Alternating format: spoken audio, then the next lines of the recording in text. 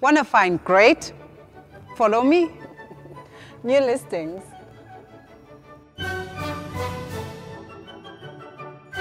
Whatever you're looking for, you'll find it on Yelp.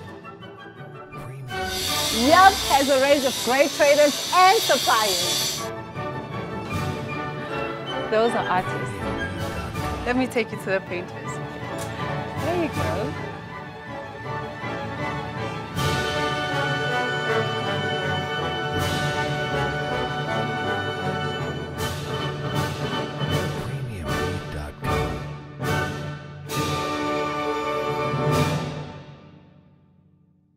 And welcome to the Entrepreneur Bootcamp, which is brought to you by Yep.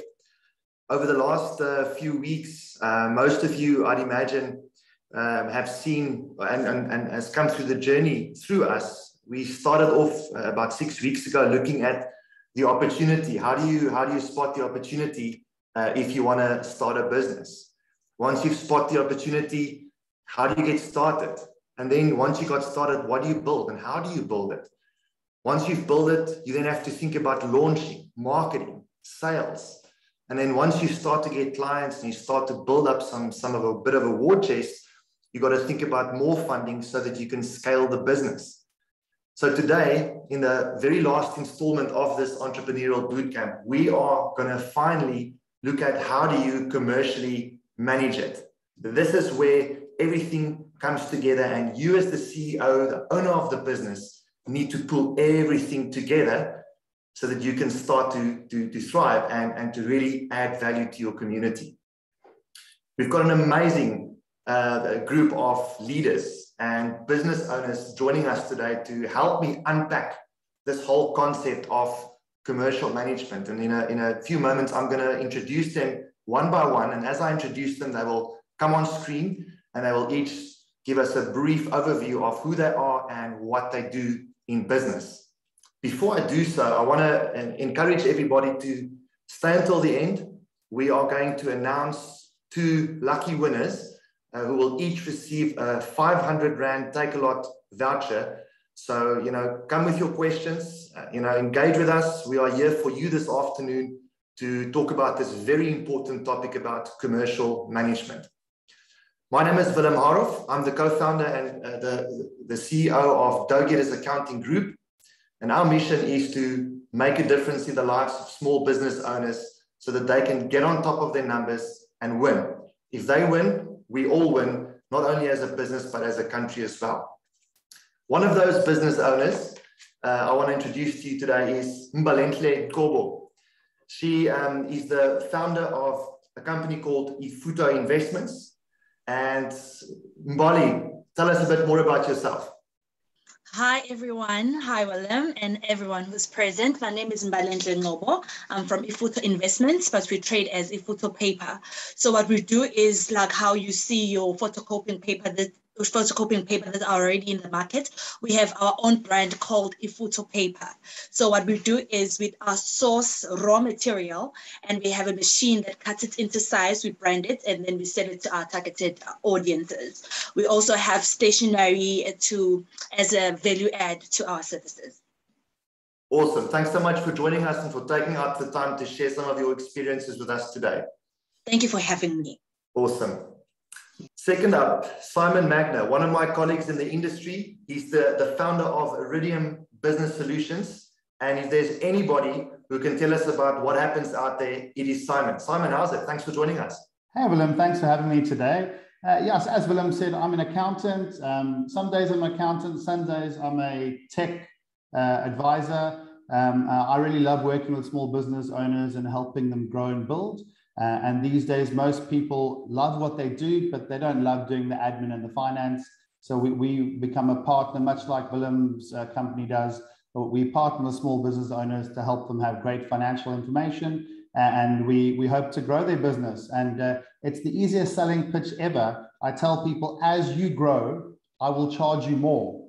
And they go, that sounds like a great deal because I want to grow and you want to charge me more. So we are a match made in heaven. Awesome. Thanks so much. And I'm looking forward to some of those war stories we're going to share today. Last but not least, another leader in the industry, I would like to welcome Paul Kent. He's the founder of SureSwipe, and most of you would have heard of that company before. Also the co-founder of Adumo. He's an award-winning leader in business. He's been through one or two mergers. He's done a few acquisitions. He's a fintech specialist. Paul, welcome. Good afternoon, and thanks very much. I really appreciate the time, and yeah, looking forward to sharing some stories and some of the learnings that certainly, some of the failures, which are often the best learnings that I've had over the years. As you say, I'm the co-founder and CEO of Adumo. Adumo was founded in 2019 when we merged some of the South African payments companies, namely SureSwipe, Innovation, and Ikorka. And my journey in fintech or in payments goes back much further than that. At a time when fintech was still a buzzword in 2008 when I founded SureSwipe. And yeah, as you say, since then we've scaled the company. I've had a great team that's helped me do that. We've had a couple of mergers and acquisitions, and yeah, looking forward to the next hour or so on today's call. Awesome, thank you so much everyone for joining us. Yes, I mean, we all business owners, and I'm sure you will agree with me, and I've said it in, I think, the first installment, that being a business owner is almost like being punched in the face, not just once, not twice, every day. And then you still have to get up and just move forward, because if you don't, your business goes away. And I think you guys will all agree with me, you almost, especially in the beginning, before you've really scaled, you're literally a jack of all trades. You got to worry about everything. And it's just, it consumes all of you. If you're not careful, you're actually not going to have a life. And there's perhaps an element of that. There's competition. The landscape changes all the time. There's risks here and there. So I wonder, just to kick us off, Paul, would you mind just briefly help us unpack this whole concept of commercial management? What does it mean? Yeah, so I think in different businesses, slightly different meanings, but certainly the basis of or commercial management in a nutshell really talks about the framework or the guidelines that you have in your organization, or the commercial and contractual framework and guidelines, in order to deliver to the promise, the services, the solutions that you are offering in your business. So that's very generic. But let me tell you a little bit, like in our world, what we look at from, it's not just around sales, marketing, and finance. In our world, we bring in product development, innovation, because the input costs and how we go to market and how we price these things, very important at the start of your product development, not at the end when you're trying to go to market. The other area that we bring in is service and support. We've got in our world it's great. We've got annuity business. So every month we've got revenue that's coming in from the same clients, but that takes a real service and support team to make sure that we're keeping them happy, we're delivering to the promise that we made. So it's a little bit broader in my world than just sales, marketing, and finance. We bring in that level of product development. We bring in that level of service and support. But the other thing that this really gets around to, how do we make revenue, and are we given a return to the capital that you've deployed? How do you manage your cash flow when it comes in here? But the one element that I think certainly as your business starts to scale, that you look at a lot more deeply, and that's what's your risk and liability. Do you have the right contracts in place? Are you managing those liabilities and that risk? Are you insured against it? So as entrepreneurs, that's almost risk management is the last thing we think about. But I do say, the earlier you bring that into the conversation, the earlier you bring that into your commercial management, you see it a lot more broader. So there's a lot included in that, and I think that just emphasizes the point I made, that it's not easy, and I guess the question in everybody's mind out there is, okay, well, it's just me. I'm the CEO. I'm the co-founder. I'm the managing director. I'm everything. Where do I start? Mbali, tell us a bit about your journey. I'm surely you've thought about all those things as well.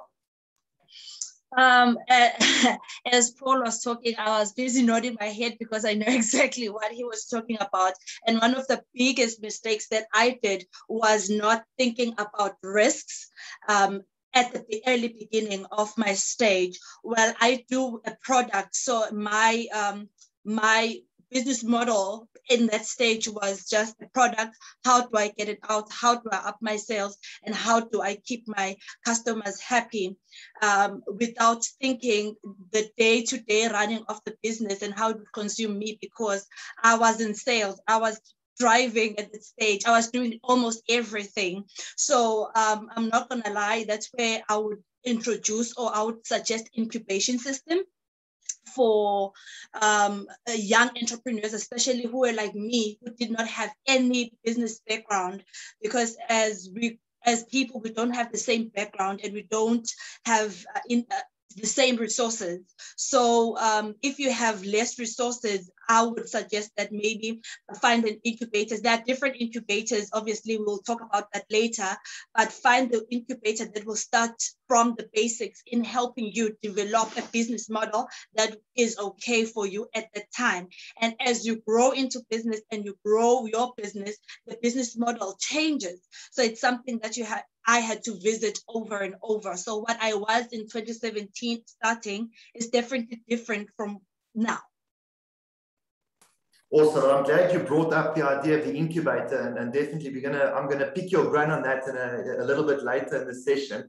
I want to ask you, Simon, and especially, the proposal that you made to your clients, they start small and you're going to grow with them. Give us a little bit of your insights in terms of what you see out there and the clients that you work with when it comes to this topic.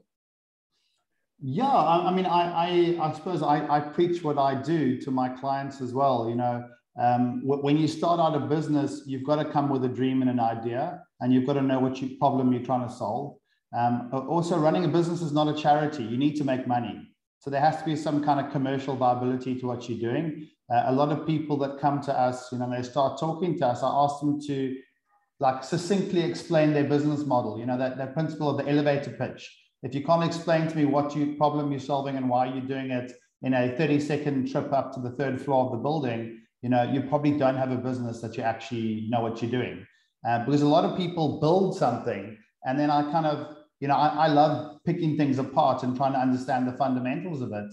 And I start asking these leading questions, and then guys are like, yeah, I don't really want to answer that. And I'm like, well, the problem is you actually don't have a viable business. You've built all these structures, but it actually doesn't translate to a bottom line that's ever going to make a profit.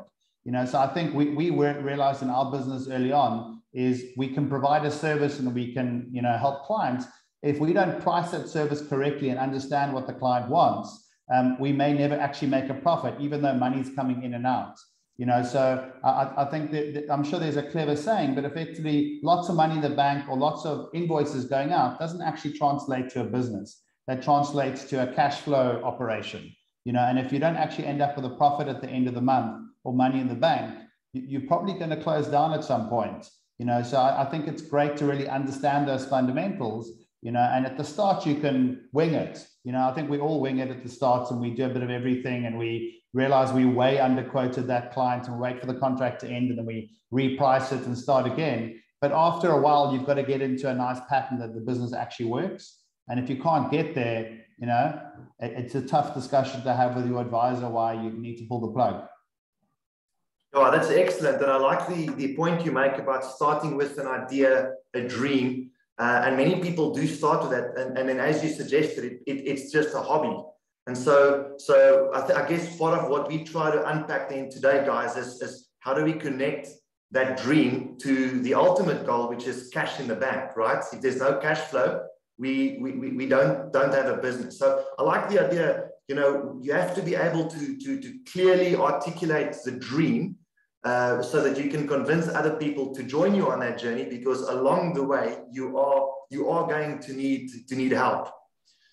Paul, sorry to disturb you. Just to add on what Simon was saying, it was very true. And one thing, small business owners or people who are still have ideas converting it into a business, they add a lot of emotions into it. One thing that we need to learn is to detach emotion and bring logic. Is it going to make money? Because if a business is not generating revenue, it's still just an idea or an expense. So one thing we need to do is to be logic and not think with our emotions, but think with numbers.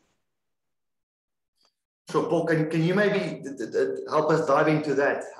Surely emotions are very, very real for most of us, especially as business owners. How do you avoid falling into that trap? And I think what we've been talking about here is ideas, right? And I think when we look about the start of a business, and I mean, we probably had this in the startup phases, it's really about, it's not an idea. It's really about understanding what's the problem that you're solving.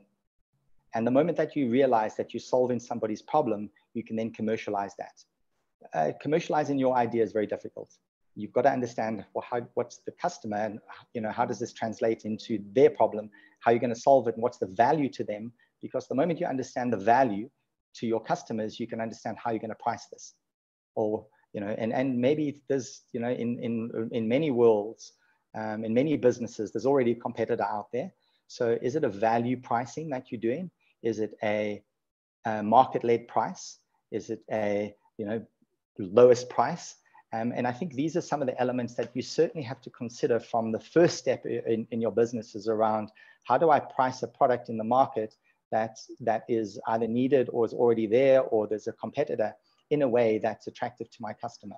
And unless you can get that pricing right and then build your input costs to understand can a profit be made, it's very difficult to start a business.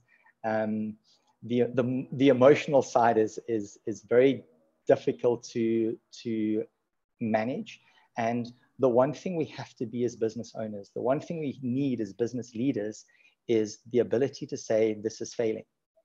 And it's the hardest thing to do, is particularly something that we're very passionate about, something that we've started as founders, and then to say, actually, what we're doing today is failing. Can we pivot? Can we do something else? Do we have to start again? Or do we cut our losses? Those are some of the hardest decisions we make as leaders of businesses. And certainly I've been through it around, products that we've tried to launch to the market that have, the worst products are those that they're almost succeeding, but not quite. Because what that takes away from us is the opportunity cost of working on something that can be amazing. And as leaders, that's on us, is to make the call, hopefully with some advisors that we have access to, around when to cut the plug, when to cut the cord of things that are not working, of things that are failing. The hardest decision we make as leaders. Well, maybe just a point on to kind of Paul's comment there. I like to see running a business in the same way as kind of playing a game. Obviously it's a serious game and there's big stakes on the line, but I think too many people take business too seriously, and they see it as a personal failing in themselves if it doesn't work.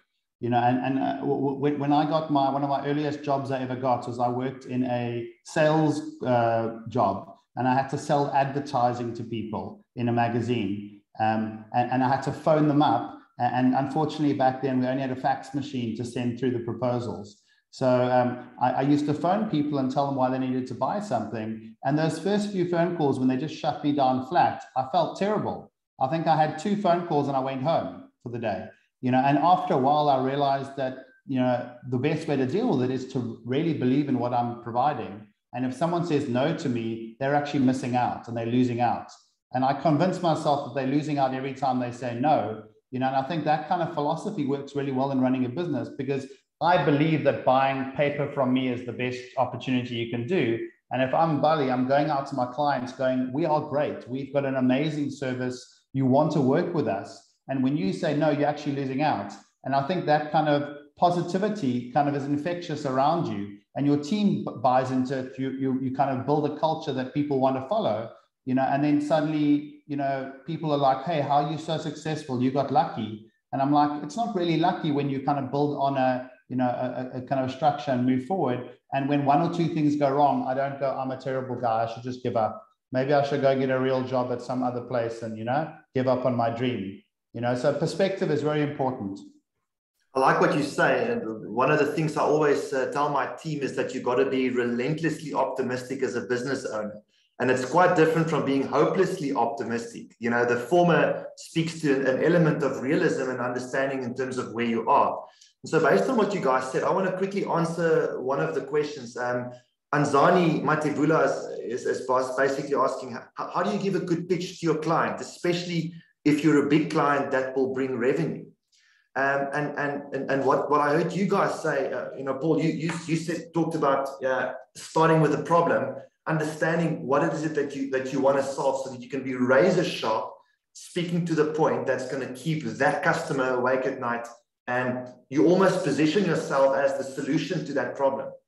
And Simon, I'm hearing you say that, well, you've got to be confident in what you do, and knowing that you are actually able to solve that problem. Mbali, what are your perspectives on that question? How can you give a good pitch that will be a winning pitch? Paul and Simon have put it on point. First, start with the problem. Explain why is it that they need you and how you're going to be a solution to them. And also that gives them that confidence that, oh, she or he did a research about us. So he's confident, like he has worked on getting to know us as a company better. So he knows what we are suffering from or what are our weaknesses, and he is coming with a possible solution to our problem.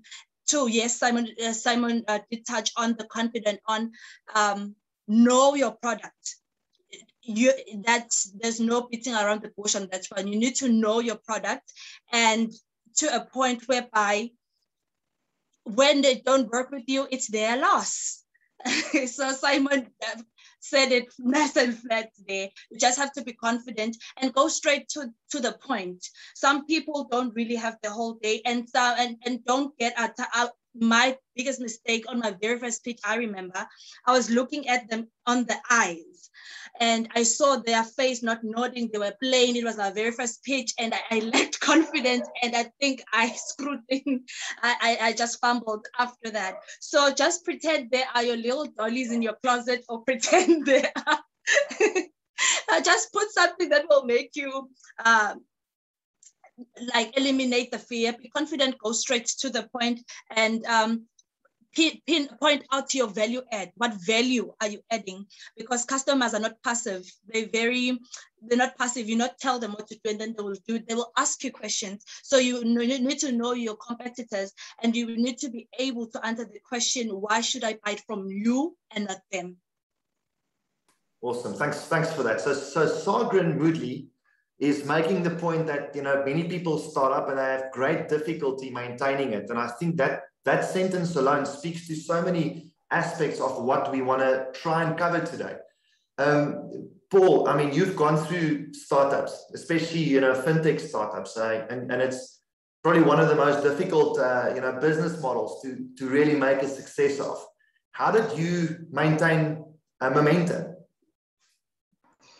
Yeah, so it's taken me back a few years to around 2008 when we started SureSwipe. I think the one thing we were quite fortunate, it was spun out of a established company. So we did have some good backers.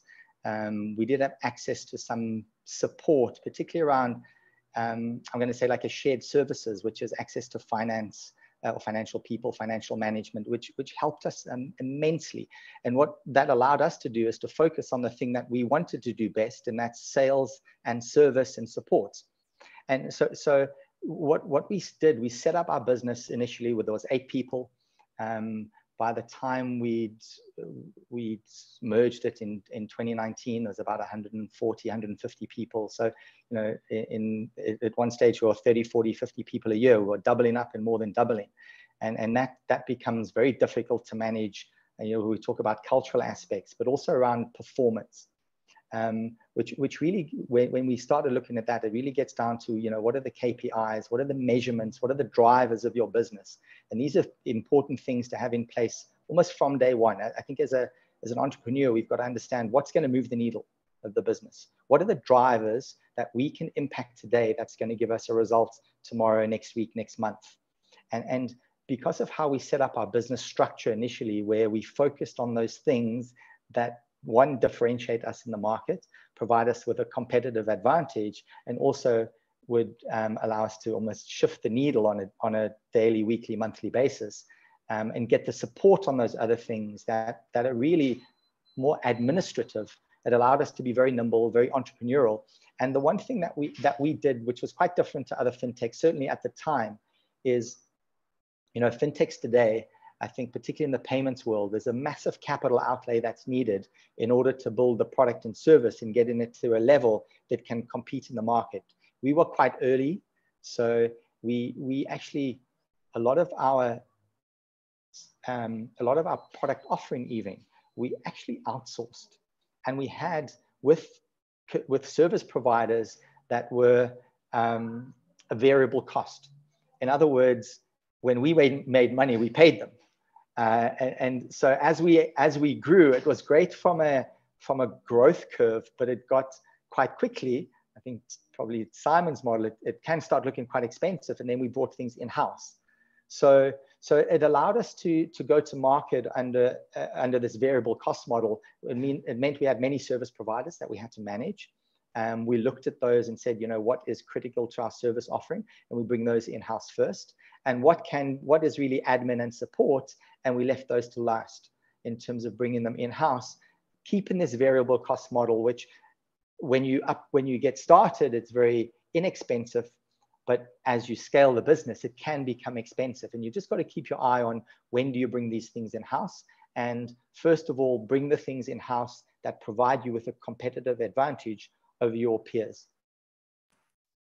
So you've mentioned an interesting concept called KPIs. I'm not sure if everybody that's tuning in today knows what a KPI is, but I guess you're referring to a key performance indicator, right? And yeah. And so that in my mind really speaks to measuring it. It's the culmination of the question, what does success look like?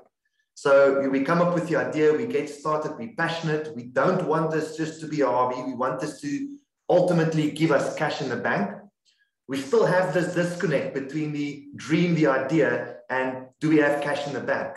So I guess what I'm hearing you say is there's a lot of things that we need to measure along the way that will give us clues and hints in terms of whether we are moving in the right direction. This is to all of us. Can we talk about that? What would you guys say are the most important things we need to measure that will help us on that journey? Simon, let's start with you. Yeah, I mean, I think it's a great question, but I mean, it probably also talks to what are we doing? You know, so if you tell me what you're doing, I'm going to tell you what your KPIs are going to be, you know, as a business person. So if I'm talking to Mbali, I'm going to say, what do you do? And she's going to tell me, you know, we brand paper products and we sell stationery products. So I'm going to go, cool, Mbali, one of your metrics is probably going to be a turnover-based metric and maybe a volume-based metric. And you probably want to have a budget year on year, and you're going to have targeted numbers you want to hit for the year. So you're going to tell me that you want to grow revenue over the year by 30%, and you maybe want to have a GP target of 42%.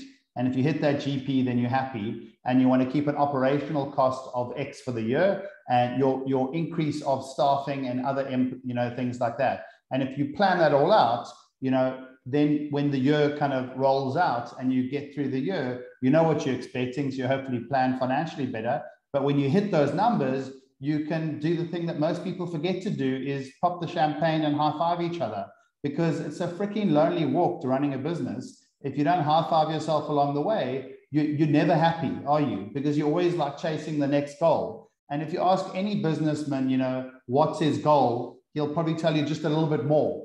You know, but if you ask any businessman, what's your goal for this year? He's got a number, or she's got a number. And when you hit that number, that's when you're supposed to go, slow down, team. We've exceeded our goal for the year. If we keep going, we can, but we need to like do it within a reasonable realm. Otherwise, things get unmanageable. You know, you obviously don't tell that to your shareholders because they want you to shoot for the moon every time. But as a business owner, you need to know internally where you're at.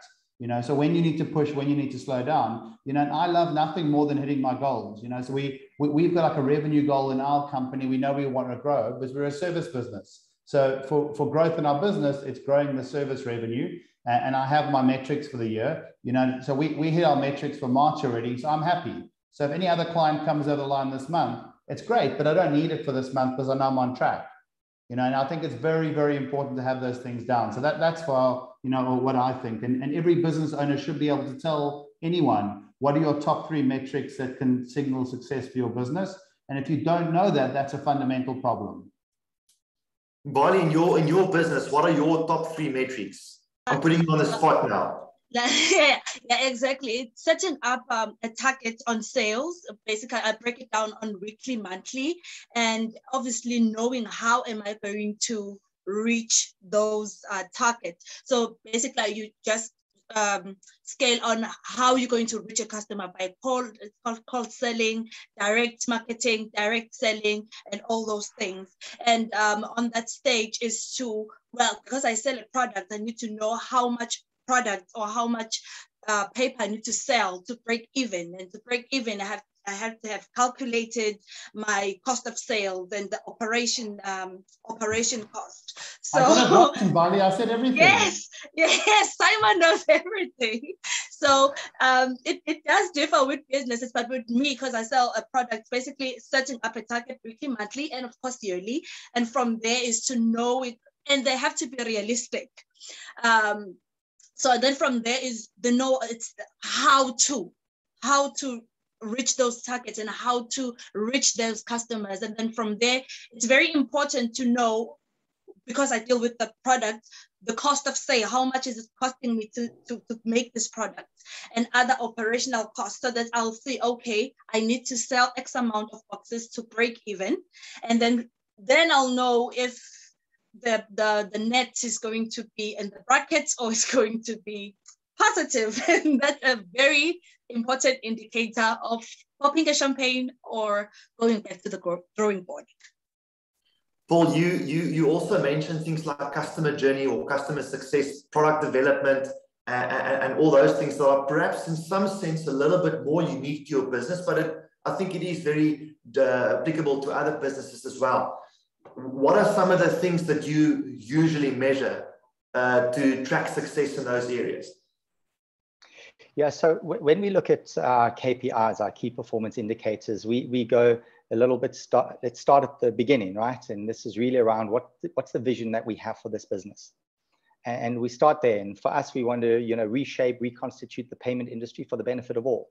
We think that it's been, to use the phrase, milked by those large incumbents that have been around for many, many years.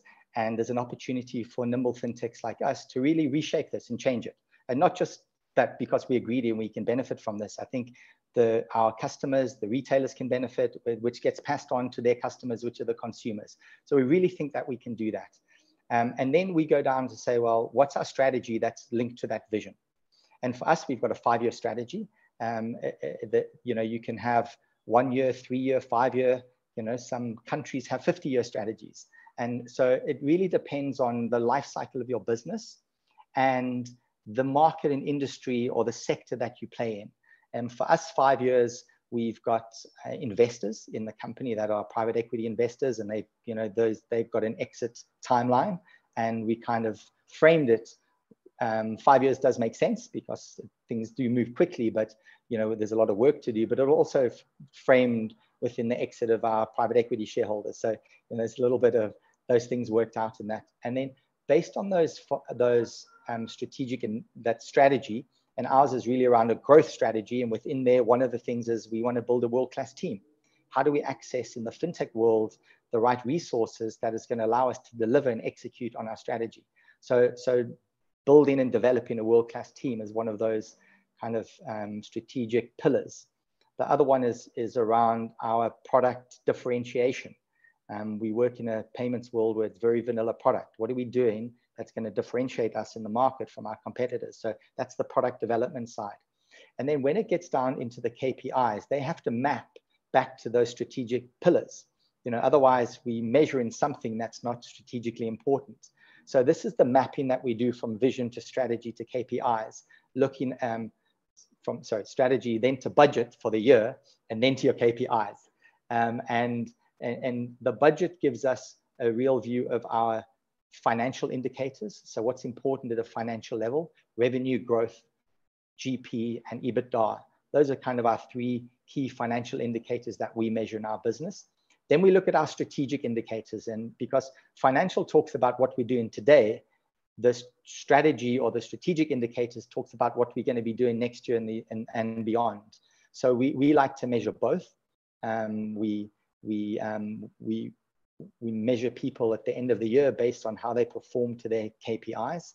And that gives us some people have got a bonus linked to that. Other people, it's how we measure our increases on an annual basis. Those that shoot the lights out get more than those that don't.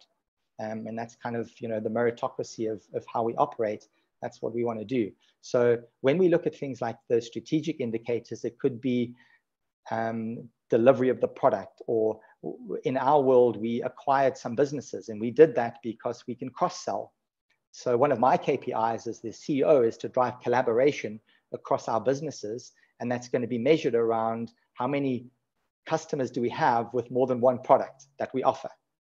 So that's my KPI, one of my strategic KPIs that we look at on an annual basis. But, as we go down to different roles, those KPIs differ to our CSAT, our customer satisfaction survey for the call center. But we see that of how it links back to the net growth that we have, which is, one of the strategic pillars is growth. So every single KPI we have for every single person in our organization links back to the 5 strategic pillars that we have within the business. So what I'm hearing everybody say is that it's not just good enough to look at the bottom line and how much money is in the bank. If we are truly serious about not only doing a hobby, but actually running a business, we got to make sure there's alignment between that dream and ultimately how that translates into the cash I'm going to take home and enjoy as a business owner.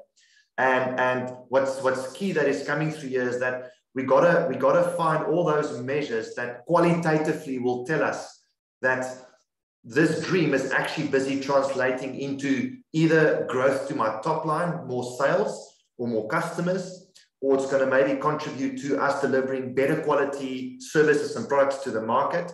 It's going to perhaps help us become more efficient, which ultimately helps us make more profit. And then ultimately we'll get to more cash flow. That's a mouthful. Yeah. There's quite a lot in there, Paul. Willem, can I add one thing to that? Because I think it's also important I spoke a little bit about failure earlier. And as entrepreneurs, we don't want to know that we failed when we run out of money. So when we plan for the launch of a product or a business, we've got to understand what the budget is, what those KPIs are that we need to track towards. And if we're not getting there, cut our losses earlier rather than later. I mean, and that's the art around, do you cut them too early or too late? That I can't, there is a bit of art in that, but putting the KPIs in place, tell us 2 things. Are we being successful or are we failing? And rather let's fail sooner than fail when we've lost all of our money. And I think that's what I also heard Simon insinuate in the beginning by saying that, when they start working with new customers, they first look at the business model. Is there viability behind this? And that's a great example of companies like Iridium working with their clients, not only count the money at the end of the day, but it's also giving them real strategic advice to help them, them along that journey. Simon, give us a few examples where you see people getting it wrong when we talk about, measuring. Yeah, I mean, I think normally what I find is it's not that people get it wrong with the measuring, it's that people don't measure. If I asked every single person on this call today, what are the things you need to do in your business to make it better? I guarantee you each of those people are going to give me 5 or 6. Okay, and my next question is going to be, what are you doing to fix those 5 or 6 things? And they're going to look sheepish and tell me they're not doing anything. So I don't think there's ever a lack of ideas in any business owner. And I don't think any business owner, there's a few exceptions, but generally most people know what they should be doing and they know kind of how they should be doing it. What they don't do is they don't iterate on that idea and they don't solve all the little problems around it. And that they don't have this curious desire to solve the problem.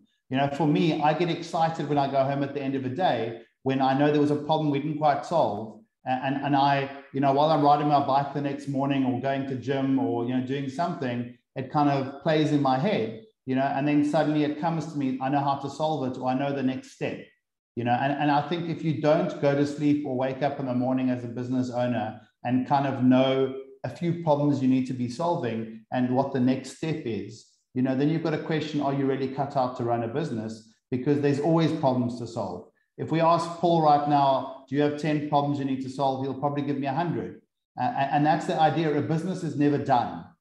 We are always improving on it. We're always making it better. It's like my back garden. I've got great tomatoes in there today. They'll be dead in 3 months' time, and I'll have to plant something else. You're always kind of refining it, you know, and you need to kickstart it, adjust it, change it.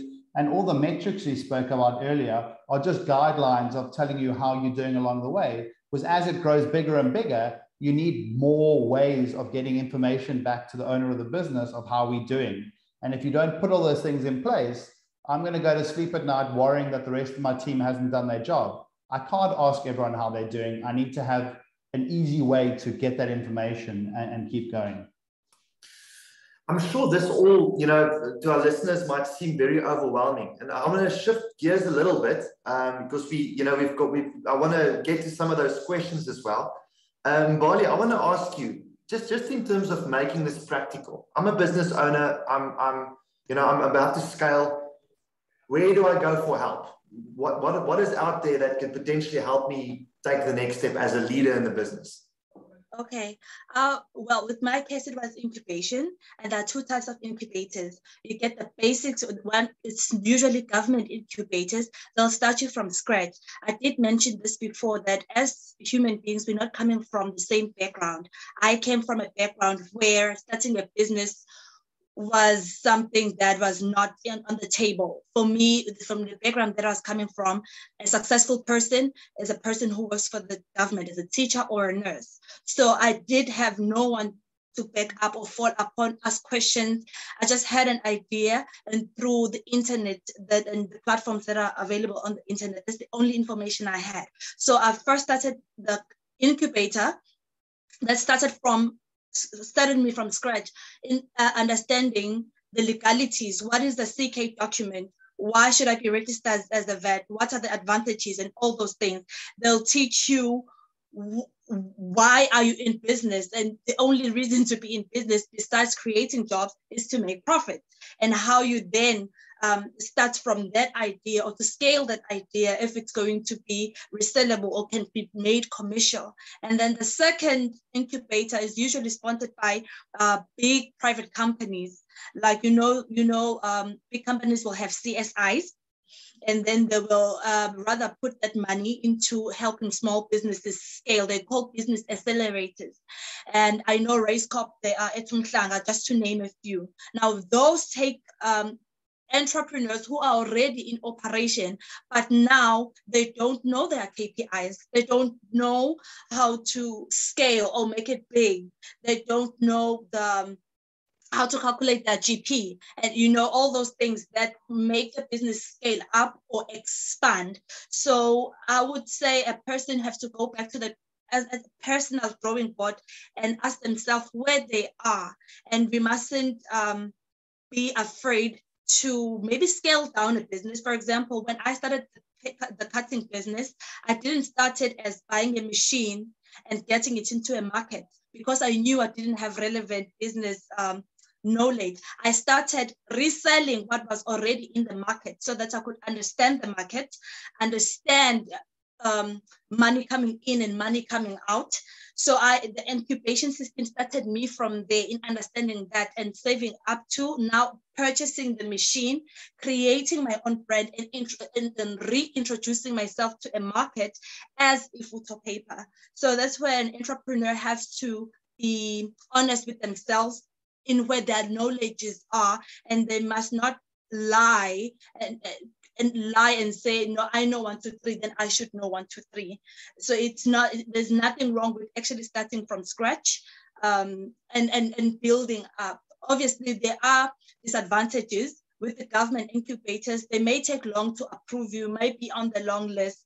With the private incubators, they may want their names attached to your business, or they may want to use, with us, BEE level 1 businesses, they might want to use that. So those are things that people have to be on the lookout on as well. And in terms of the incubators, you've got personal experience. For those people who are interested in that, what would be the first step they need to take to get going? Okay, with the government incubators, we have CEDA, we have NYDA, of which I'm a beneficiary of NYDA, and I can tell you from experience that the waiting list is long. So another thing they can do is to go to their local municipality. I'm in Palito, so mine was Guaduguza, and ask them as a municipality if they have anything in place to assist them on incubation system. Every municipality should have it. Other than that, they should go online and find the private ones that are sponsored by big companies. It's just that unfortunately, those ones, they will want financial records. They will want, they will assess you, because they need to know that your business is now in motion. They want a business that is already in motion, that is already invoicing, because sometimes, if you're lucky, they give you a grant. A grant is obviously money that they will give to your business without you returning it, with the purpose of helping you, but you'll need to produce facts of what you did with that money, or reports on what you did with that money.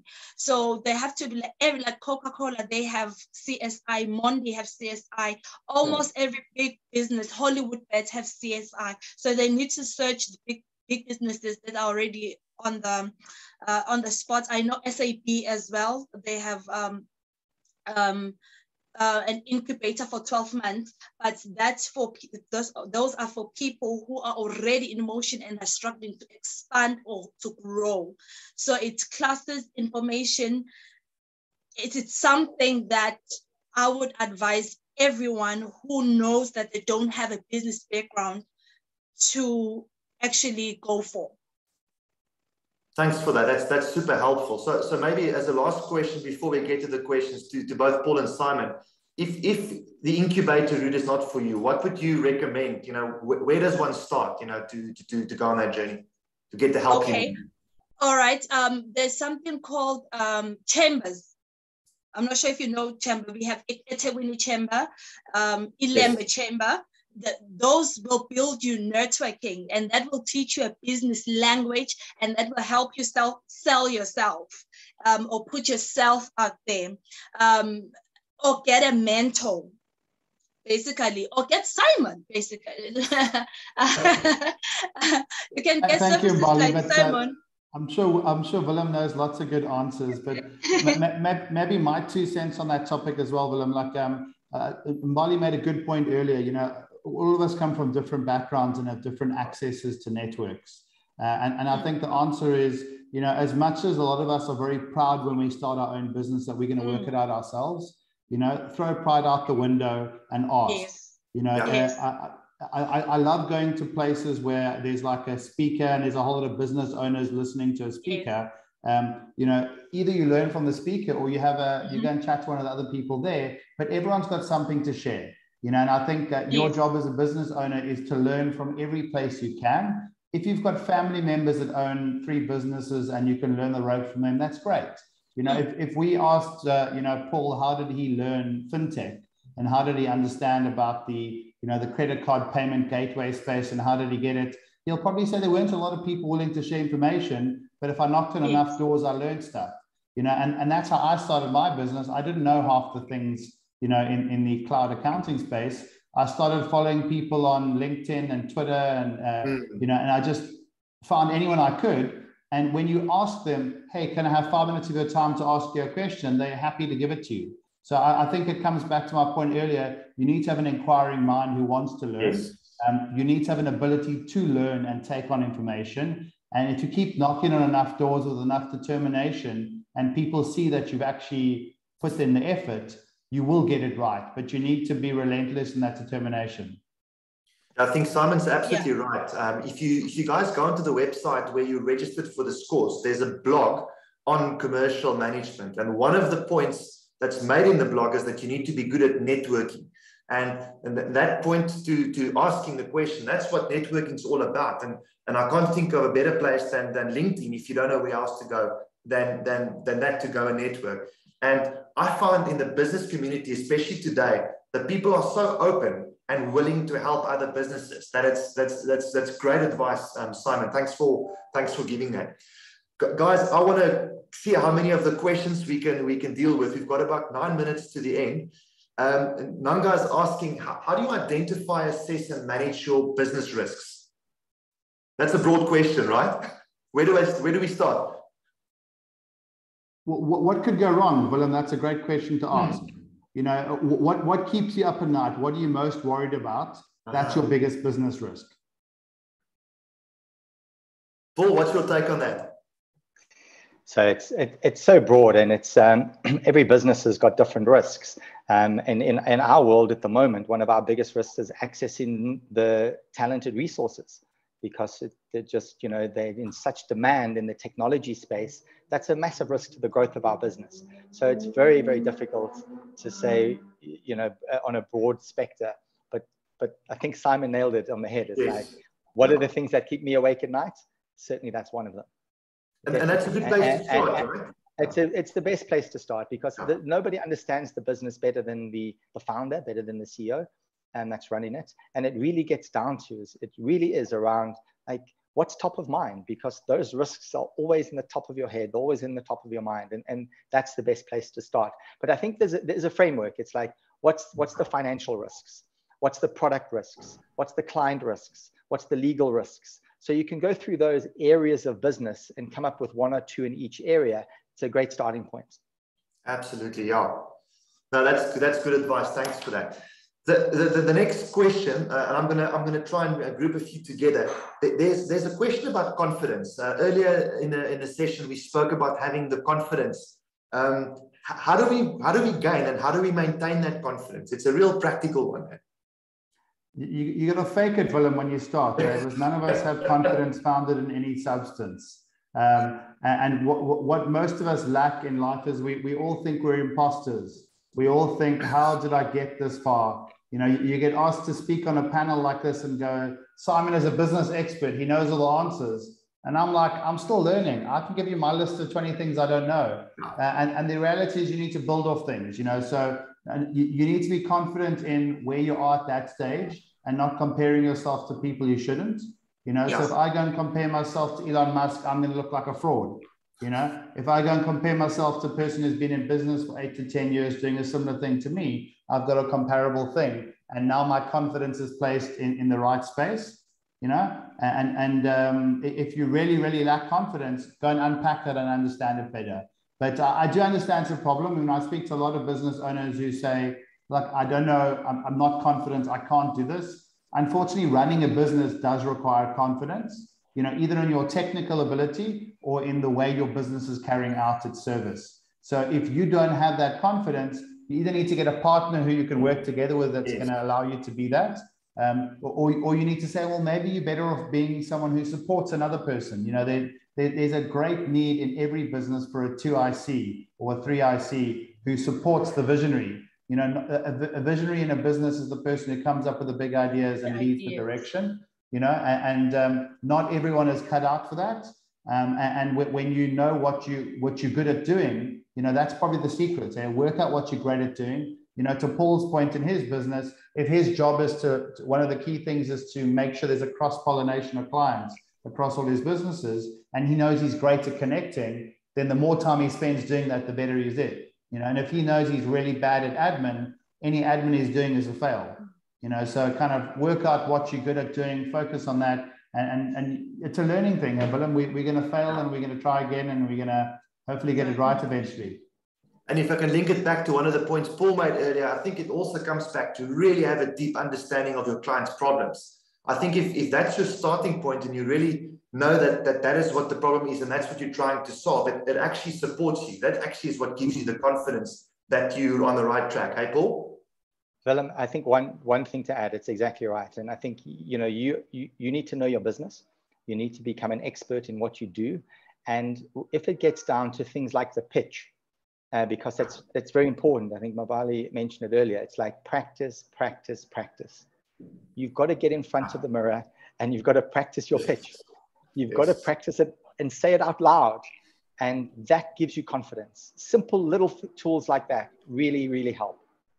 And I think this point seems to resonate with Guguletu. I mean, she also emphasizes that we need to understand our clients, who we're serving and what problems we're solving. Bali. Just to add on what Paul was saying, break down your presentation into 4. Your pitch in 30 minutes for networking purposes. If you're asking me, what am I doing? You don't need a pitch. You just need to, you need me to go direct to the point. 1 minute, 3 minutes, 30 minutes for those pitches, and then associate yourself, go to places and associate yourself where you can actually practice these things. That's how you build confidence moving forward. Awesome. Thanks so much. We've nearly come to the end, and just before I announce the winners of the 2 Takealot vouchers, I want to offer each one of you last final opportunity to give us a final word of wisdom. Simon, starting with you. Cool. Yeah, I think business is supposed to be fun. I love my job. I don't feel it's work. It's something that I wake up every morning and I'm excited to go and do. If you wake up in the morning and you're not excited to do what you're doing, you need to question it and find things that are enjoyable. I think that's what makes it so much easier to do. And then if I'm working in the evening because I have to get something done, it doesn't feel like work. I'm building, so that's my takeaway. Thanks, Simon. Appreciate you joining us this afternoon. Paul, final words of wisdom from you. Sure. I think first of all, you start in a business, I think build it around a vision. And that's the key thing. I think be very purposeful around the culture that you're trying to build and around the value set that you have as an organization. We've leant back on our values many times in making decisions and tough decisions. And unless you set those boundaries, unless you set those values up front, it's very difficult to make a decision around it. That could lead you astray. Measure, plan and measure. And finally, is like self-development. Yes. Always be learning. And whether that's formal learning, informal learning, leaning on mentors, whatever it is, but you can never stop learning about yourself, about your business, about the competitors, about the future. So yeah, I hope that resounds with people. I hope that helps. Thanks for your time this afternoon, Paul. We really appreciate it. Bali, last but not least, and what you said about the incubators, I can really see that it resonated with the audience. Thanks so much for sharing your views on that. Final word from you. 3. Paul has said it. Learn, unlearn, and learn. 2. Don't be afraid to start small while you have a bigger vision on the picture. 3, I always say this, a business is like a wheelbarrow. If you don't push it, it ain't gonna work. That's it. Wonderful. Thanks so much. Thanks for joining us in Bali. So thanks everyone to the audience as well. Thanks for joining us. Believe me that even though this is the last installment of the Entrepreneurial Bootcamp, the guys at Online X are already working on future webinars. Watch this space. There's going to be tons of value flowing from this channel. I promise you that. And so thank you for making the time. The winners of the Takealot vouchers for today are, can I have a drum roll, anyone? Thank you. Thank you. Well done to Sagrin Moodley and Guguletu Matlangu. You are our winners today, and you will be contacted shortly for your vouchers. Thanks, everyone. Have a wonderful Wednesday. Enjoy the rest of your week. Want to find great? Follow me. New listings.